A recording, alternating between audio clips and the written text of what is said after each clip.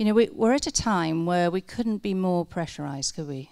The resources ever diminishing, the demands ever so much increasing, fewer people, less resources, more need, and yet everyone in this room is digging deep and using this time to transform their organizations. That is a really hard thing to do. In some ways, the firefighting is something we know and we understand and we just keep doing it. But to pause, to press that pause button, to stand back and think how we can fundamentally address what's going on in our organizations and transform our relationship, as Catherine said, between our services and the public, really empower people to be in as much control of their lives as they possibly can. To do that as effectively as you're doing that in the times we're in takes not just commitment, but enormous courage. And I'm humbled by the stories today. It's incredible what people have started. And the fact that people recognize it's an ongoing journey, Dave's point. You know, ultimately, if we have a destination in mind and we know where we want to get to, we can stay focused. We can use our energy to do those things. And ultimately, that benefits us all and reduces the amount of firefighting and the hard work. And also what we've heard is that that is encouraging to everyone, increases morale. It feels like such a much better fit, doesn't it, between the service users and the challenges they face and us getting alongside people and helping them to resolve it. But it's a big thing up there, leaders of the transformational change. That's how we see you all. You are taking that transformation forward. And it has to be a longer term commitment and you have to be supported. When Catherine talks about making that argument for you on behalf of you all, she does that with enormous vigor, and people are listening. But she wouldn't be able to do that job for you unless you were producing some of the stories that you're producing that makes that possible. So it's about that whole team approach. One of the things that I noticed listening to you this morning was that in every area, there is that combination of the change in the system, the support from the top, and the creative energy from the ground. And you have to have all of those things. But one of the things I noticed from your presentations is they don't all start in the same place. So at the beginning, for some areas, they had senior management support. In other areas, you created senior management support by showing them the results that you were getting. But ultimately, that has to be joined together. So ultimately, you have to, in order to do what Maria was talking about, to be the roots that grow the branches, you have to have the soil for that to grow in. And the people in charge of that have to be joining with you. But it doesn't necessarily have to start with them. They can learn from you. And that's what I learned as I listened this morning. You know, Eileen Munro, in one of her papers on child protection and the kind of children's work that we have, talked about, she called her paper, "You Can't Grow Roses in Concrete." That was her title. And what she's saying is there's massive potential for people to bloom, blossom, and grow in their professional creativity, but we have to create the soil. But our starting point could be the blossoming creative work that you're doing, and then people start to dig up the concrete and provide some soil for you to work in. So that's the kind of analogy that we're looking at over the next years working together. So my job is just to help you think about where we're going over this phase 2. It's part of the ongoing commitment to you all and to your work, a chance for everybody to share together their ideas and have some plans for the future, and then we'll be meeting together to unpick some of that. So we're really thinking about that mentoring and coaching side, and as we've heard, how important that is for everyone. If we don't continue to support the practice, we can't get to where we want to be. Some of the wording of the Act and things that are important to us all here is to think about the meanings behind the words, and that exercise that you've just done with us is perfect for that.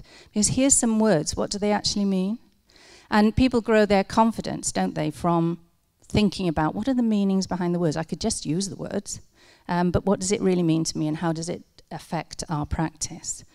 And what the Act said was that we are required to ascertain and have regard to individuals' views, wishes and feelings. And from that, we can identify outcomes. But what does that all mean in practice? What does that look like? How do we help staff to ascertain the views, wishes and feelings of service users? What we know is that doesn't mean talking to someone in a very challenged and frightening or fearful situation and asking them what matters. It takes a very skilled and sensitive conversation to engage with that person. We can't ascertain views and feelings unless we are supporting skilled staff to sensitively engage around those things. And then to have regard to those views and feelings means the organisation has to really work hard to listen to the service user through their staff and then respond in a way that is meaningful. So we can see the whole transformational change just grasped in those few words, but we have to make sure that it works in practice. And then to clarify the nature of outcomes, those kinds of exercises are so useful because people get a bit stuck on it and overcomplicate it. And if we're really listening and giving due regard to what people feel and wish, then it turns into something that naturally becomes an outcome.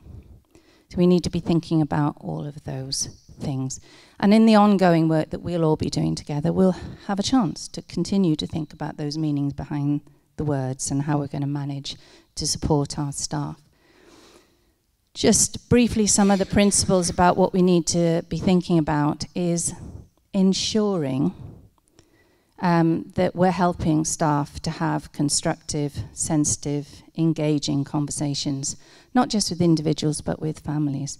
And over the years, we know that we have limited staff to thinking about people as individuals and then assessing against criteria and thresholds. And that's diminished the skill. Well, it hasn't diminished their skill because people are ascertaining what's going on in family dynamics, but we have never had a place to really turn that into something real. So thinking about that family dynamic is really important. Catherine mentioned the workshops I've been doing with commissioned services, and what they're saying is they're feeling these new care plans coming through and they're getting a much more holistic feel to them. So it's happening out there. They're getting care plans that are much more family dynamic focused. They've got a wider picture of people's outcomes, and then they're thinking, where does my provider service fit into helping that person achieve that outcome? So that's happening out there and it's working. We need to be helping people think critically. Enormous skills across Wales in all our workforce, giving people the kind of space that you've all been talking about to really think creatively, develop critical thought, to analyse actions, and to be clear about how purposeful and intentional their work is. Again, I think Dave mentioned how life can drift on and we keep busy, but what are we being busy about? So getting alongside people and helping people to focus their thinking, absolutely crucial. So in all of your areas, there will be evidence of how you've done that, how you've created those spaces. And then what we are asking of staff needs to be in the right soil. It has to work in practice. Otherwise, people say, well, this has been asked of us on top of all these other things, and actually when I come to fill in the form or go into supervision or take my case to panel, nothing's changed. It all has to change in order to support the best practice. But it starts with those stories you create of your best practice, so many of them. And from there, we grow a system that supports that, rather than the system devising itself and then inflicting itself on staff and therefore service users. So turning that around and making sure that we're thinking critically about what works. People mentioned new formats, keeping those flexible, making those your own, ensuring they're congruent with the style and approach that you're encouraging in your staff. Easy to say, not easy to do, but evidence of that hard work right the way through this room. We need to be thinking about those things. So the 2-day programme that we'll all be taking part in is to further advance some of that, for us to have time to think about the meanings behind the words, to clarify and practice some of the skills together, to share ideas, the key messages that we might want to take to others, because all of you are influencing much wider than your direct teams. So you're influencing your whole organization, other professional groups, your elected members, your senior management. What is it that is working there? What are the messages that are getting across? We'll have a chance to talk about that in our 2 days and deepen some of the sense of what works and what doesn't. And certainly thinking about evidencing and demonstrating how we continue to capture those stories of outcomes and how that can then inform the system more. Just thinking about how important it is to build confidence in staff because they feel unsure about outcomes. I just had a couple of examples of review conversations with people who were moving towards their outcomes. I'll just read those out for you briefly. There's one from adults and one from children's. And this is in the adults one. So it's important to think about outcomes not as the ups and downs of each day, because that's very changeable, but where people are in relation to their hopes and aspirations overall. So it's not the ups and downs. It certainly isn't described as a service. So it's definitely not a service, and it's not the ups and downs. So it is about having achieved a sense of what that person's outcome is and then being able to reflect on where they are. I don't know if I can do 5 things at once. So. Here. She said, I still have some low days, but I know that if I talk to my friend Mary, it helps me through those. Ultimately, I can still look out of this window and see the view I love. I can still ring my daughter in Australia and have a warm conversation with her. It can be lonely sometimes, but I really like the people who call each day. They know me, they understand my sense of humour, and of course I still have my postman and milkman who've been calling for so many years. I'm still part of my community. It's okay, and it's the best it can be for me. That is a reflection on where I am towards my outcome, utterly subjectively described about what's important to me. But it's not so hard, is it, when it's in an ordinary conversation? We need to remember that. I'll just give you a children's example. My children are much more settled. They are talking more and playing well together. We have meals together and cuddles at bedtime. There are tough days. I miss my boyfriend and I feel lonely, but I remind myself of all the positives we've achieved. This is the mum I wanted to be. I am making new friends gradually and finding ways of talking to people I trust when I feel low.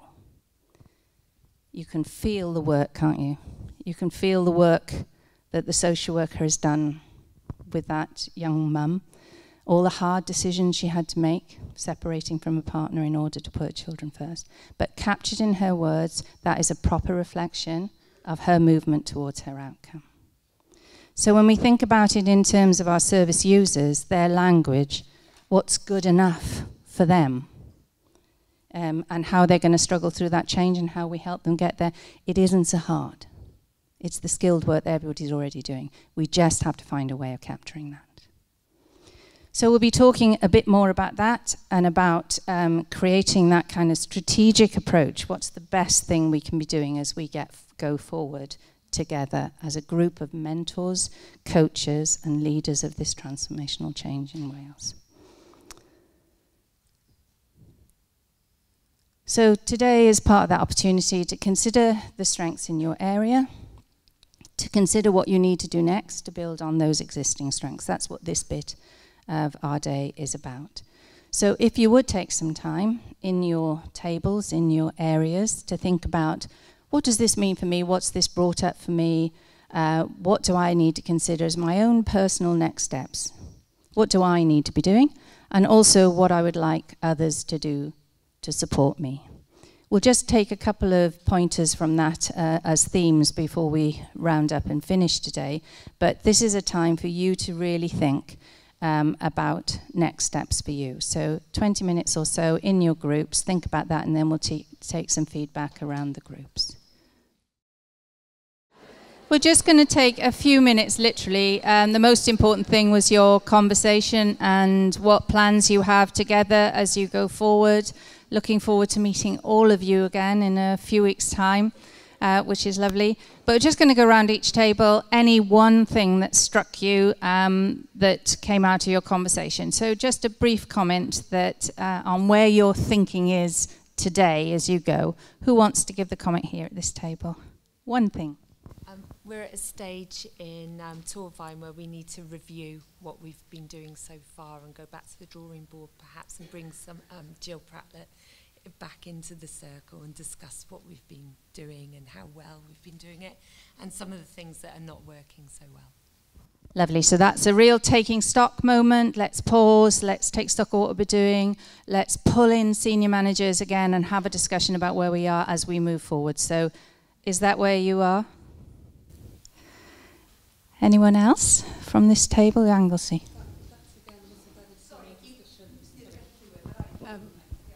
Yes, on behalf of Ynys Môn, I don't think I can add to that because we had a very similar conversation, recognising that we haven't taken enough time to reflect on what we've done already and to have a good enough plan of where we would like to be in 3-6 months and longer maybe. So again, sitting back, and I think that's why today's been great, because we've come down and we've taken the day to reflect.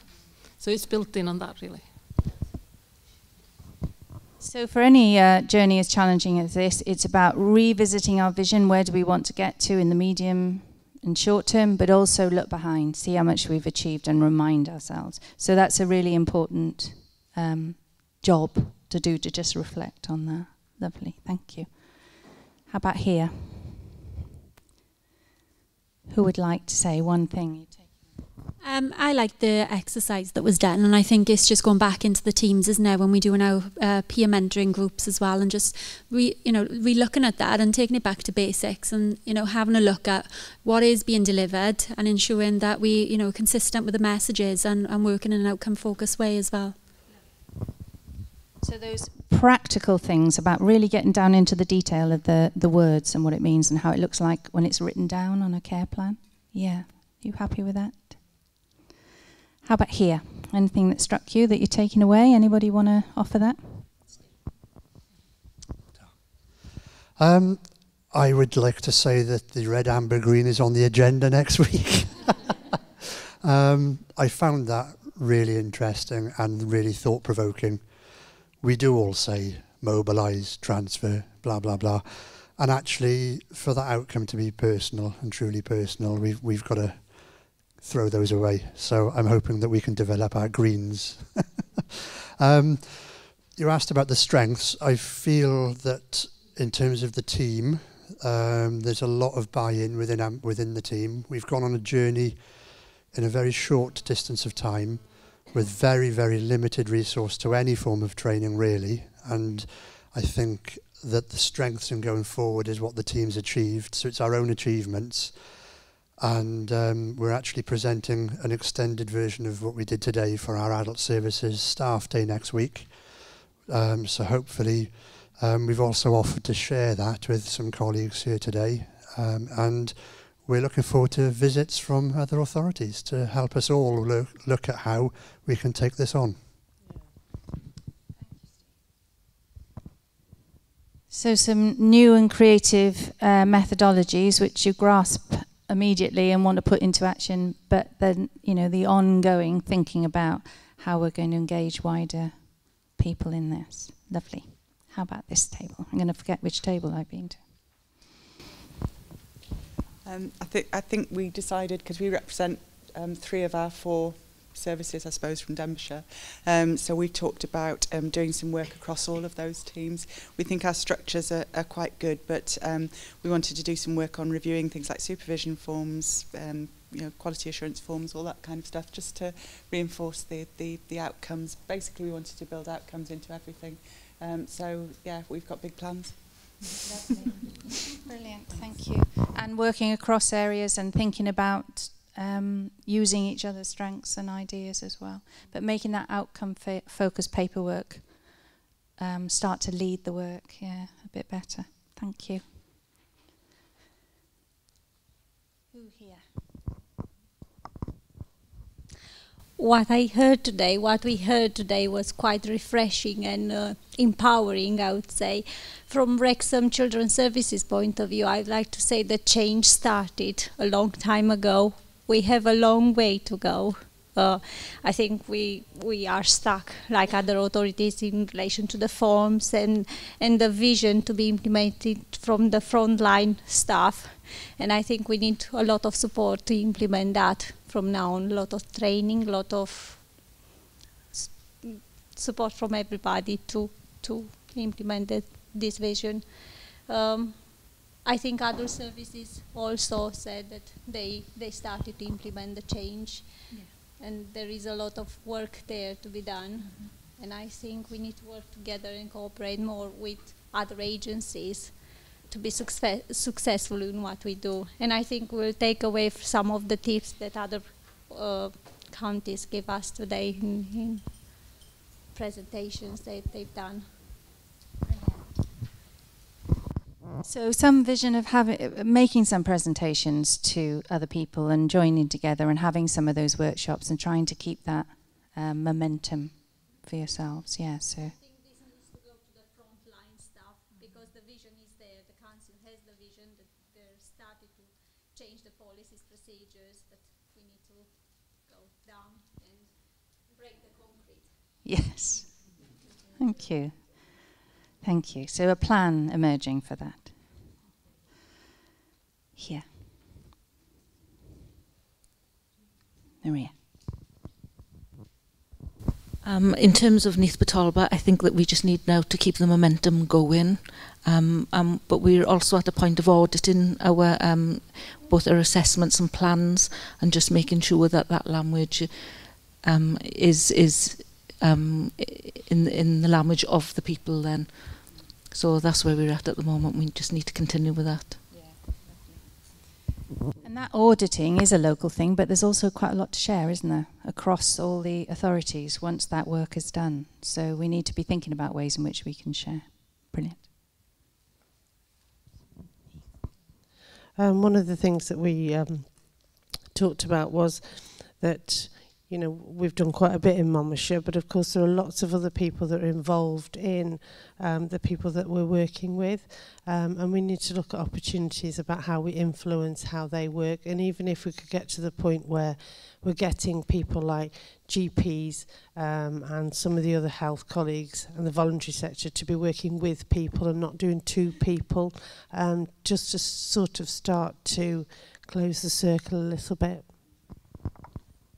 Thanks, Eve. So really that ripple out into other professionals, particularly into health staff, is an important aspect. From here?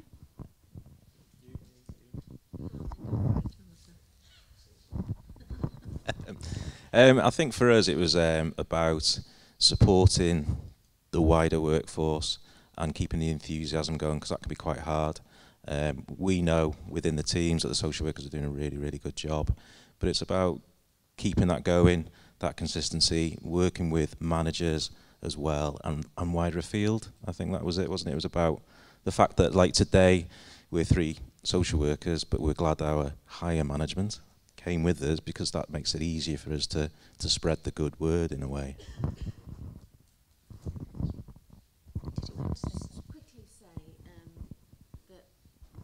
We are in the middle of an evaluation. We did a very small pilot because of constraints of resources.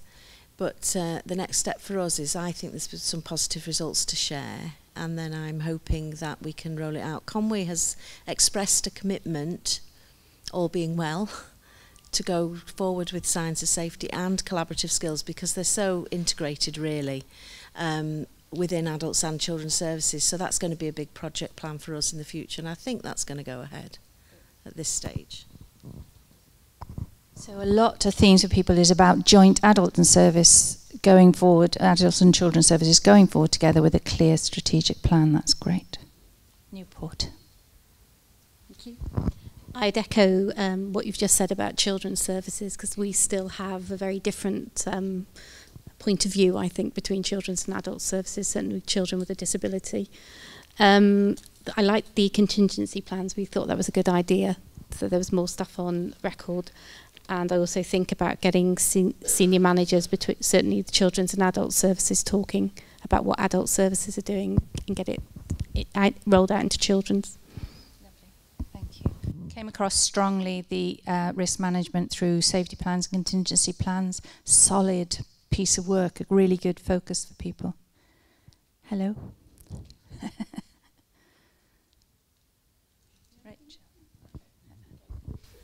I think the thing that struck me today is the need to keep things really as simple and as straightforward as possible, and not to overcomplicate things, because I think there is almost an invisible pull of systems and processes to make you complicate things, and to almost think of 10 reasons why you can't do things, when really you just focus on the one bit, the one nugget that's really worked, and develop that and take that.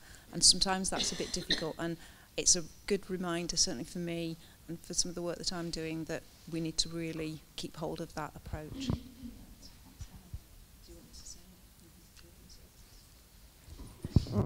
Keeping it simple. The work's complex, but producing and demonstrating it is simple. Billy. We took a bit of time to reflect on what was going on in our own authority, and we've got children and adult services on the table, and we shared our experiences because we still work in silos. So it was interesting to see what was going on in adult services versus children's services. And we also talked a bit about the benefits of being able to share learning. Whilst we work within different areas, there is still, you know, within an outcome-focused approach, that there is still learning to share between the two divisions, yeah. Okay. So again, a focus on integrating the principles, the underpinnings and the approach across adults and children. Bridgend. Just to echo a lot of the comments that have been made already, we, I think, need to take stock and identify what elements of a outcome-focused organisation looks like, what needs to be in place, and then audit adults and children's to see how far away or near we are, because we're at different places, and we have in some parts of the service elements of this already operational, but I think we just need to coordinate it and bring it together more. In terms of influence in practice, I think we feel quite confident that we can go ahead and do that and have a plan to do that, but it's the rest of the organisation that needs to fall in place with us, we feel. So your plans there, it's about how we pull other people in and go forward en masse. Yeah, thank you. How's Cardiff doing? I think for us this was a really interesting opportunity to hear from other areas, and I think from each one of the 3 areas who presented, we got quite a lot out of each presentation. I thought they were excellent, and it's really, a lot of it is about the language, the way people use their language, the simple approach that people are taking, not making it complicated, which I think we're all guilty of at times. But I think for us it was a real opportunity to review where we were and to go away feeling there are things we're still doing, we have to improve on, but we are moving forward.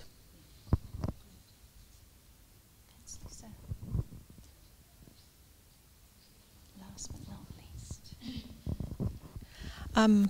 Pretty similar with what has just been said. I think it was really good opportunity to look at what we got going in Blaine and Gwent, in the 2 children and adults, and looking at the future and how we can use some of the tools that we've seen today and projects that were presented, but also internal resources to make this work and keep it high on the agenda.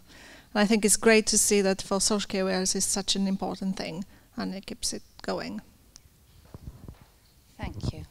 Thank you. Marvellous.